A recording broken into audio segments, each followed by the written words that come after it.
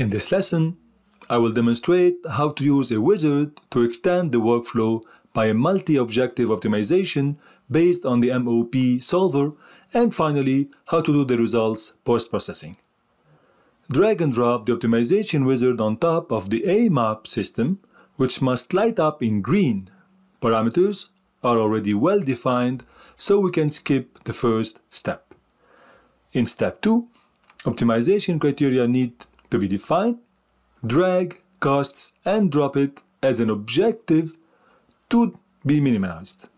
Same will be repeated for response max-u. Please note, with this, a multi-objective optimization is defined. In third step, we choose the recommended setting, one-click optimization based on the AMOP solver, and we use reference design as start designs.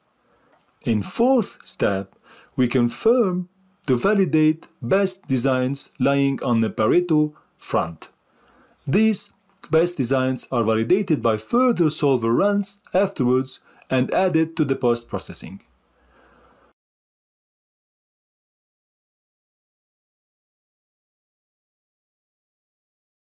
We will decrease the number to 10 designs along the Pareto-Front to reduce the overall calculation time.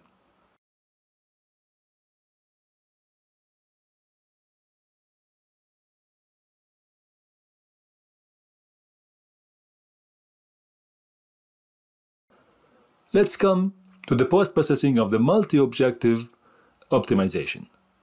The best design represents the Pareto-Front, which is the list of best compromises between low costs and low deflection. The engineer can make his choice. Choose validated designs as primary layer to control the validation outcome.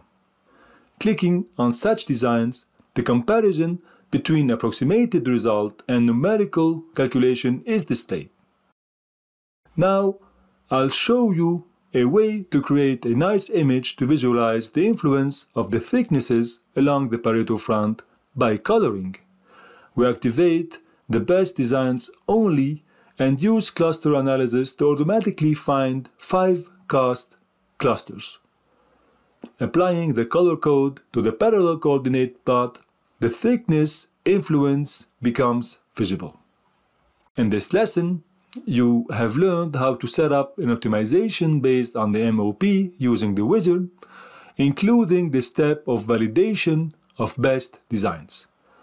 You have been introduced to the basic handling of this post-processing with respect to the results of an optimization and how to use filtering and coloring to create more attractive result visualizations.